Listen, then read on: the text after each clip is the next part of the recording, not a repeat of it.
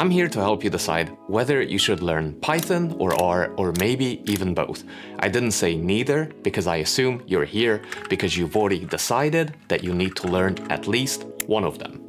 First of all, let me just start by saying that Python is not better than R and R is not better than Python. It all depends on your personal preference and what you use the tool for, and to be honest, what your company and your colleagues use. You could be a world-class Python coder, but if everyone around you is using only R, then your Python skills are of no use as you cannot collaborate, right? I actually prepared some slides for today's video, so let me give you a brief history of Python and R first. And don't worry, I'll make it really short and educational.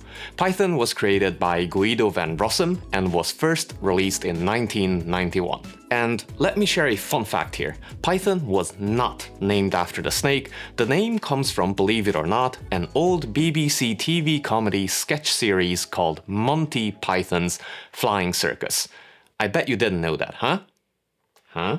R was created in 91-92 by University of Auckland statisticians Ross Ihaka and Robert Gentleman. It was first announced to the public in 1993, so very much along the Python timelines, but the first stable version, R 1.0.0, was released much later in 2000. Python is a general-purpose object-oriented programming language. It can be and is used for almost anything you can imagine. It may not be the best thing for every single thing it can do, but it can do almost anything. It's very generic, very broad, and it's one of the most popular programming languages out there. Python has some libraries that are great for data analysis and data visualization, like NumPy, Pandas, Matplotlib, and Seaborn, but nowhere near as many as R. If you code in Python, you'll more than likely use a Jupyter notebook within your chosen Integrated Development Environment, or IDE, which in my case is Visual Studio Code. R, though, is a programming language which is optimized for statistical analysis and data visualization.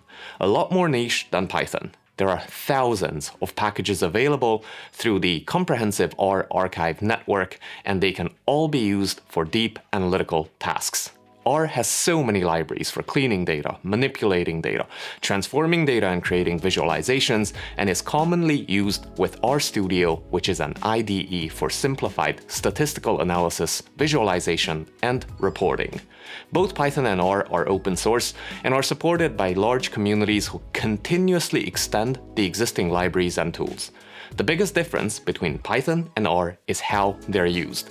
Python is a more general programming language, whereas R is mainly used for statistical analysis and data visualization. If you're serious about boosting your coding skills, I can't recommend DataCamp enough. I've been using that platform for years to level up my own skills.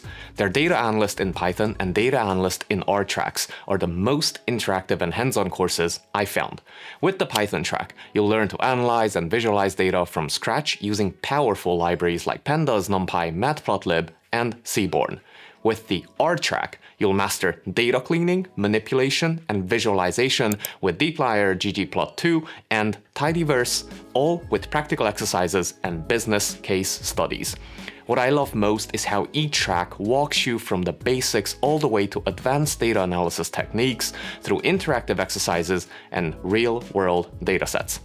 By the time you complete these tracks, you will have a portfolio of projects demonstrating your ability to solve actual business problems using Python or R.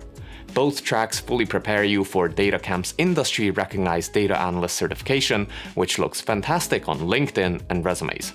If you want to stand out in front of hiring managers and gain confidence in Python or R, check out my links in the description below and start learning today. And a big thanks to DataCamp for sponsoring this video. And now, let me move on to some simple example syntax, so you can decide for yourself which one is easier to learn, which one is easier to read, and which one is easier to write. I have some sample code here that reads in a CSV file in both languages, and then some code that handles the missing values. Feel free to pause the video so you can have a more detailed look. And I have some more code here that replaces the numeric values with the mean and the median, and the categorical values with the mode. Again, feel free to pause the video to have a more detailed look. Maybe I just have familiarity bias because I use Python more, but to me, it is the language that is easier to read, easier to learn, easier to write. The code just looks simpler, cleaner, neater, and just reads more like English. But my opinion is clearly not the gospel, so what do you think? Let me know in the comments below. And now the pros and cons of each programming language. Let me start with Python to keep the video format consistent. It is open source, but like I mentioned before, so is R. Python's syntax is clean and readable, with many language elements closely resembling English. In my opinion, it's easy to learn because it's easy to read. It is a multi-purpose programming language, making it adaptable across diverse domains such as web development, software development, automation, artificial intelligence, and more. This versatility allows you to do more than just statistical computing. You could use the pandas and NumPy libraries for data analysis, the TensorFlow and scikit-learn libraries for machine learning, and Django and Flask libraries for web development in the same project using the same language. And I know this is a data analysis channel, but seamlessly integrating across domains always comes in handy. Python's ease of use and powerful libraries make it ideal for rapid prototyping and deploying scalable solutions, which is why it's used so much in machine learning, big data fields, and AI, some pretty popular areas, especially of recent times. And now, the cons. The processing speed can be slow, especially depending on what library or package you're using, but to be honest, this can also be the case with R at times as well. Python certainly uses quite a bit of memory, which can reduce speed. It also has fewer specialized packages for advanced statistical analysis compared to R, and the visualizations are also not as detailed, customizable, and appealing as in R. So, when it comes to purely statistical analysis and data visualization, it is not as good as R. And now, let me cover the pros of using R. It's also open source, and given it's a programming language specifically designed for statistical analysis and data visualization, it is no surprise that it excels at these. You have thousands of niche libraries to choose from to perform statistical tasks, data analysis, data cleaning, data wrangling, or data visualization. R is outstanding when it comes to these use cases when compared to Python. But as far as I am concerned, this is where the advantages of R stop. Outside of statistical tasks, it is less flexible than Python. The learning curve, in my opinion, is also much steeper compared with Python.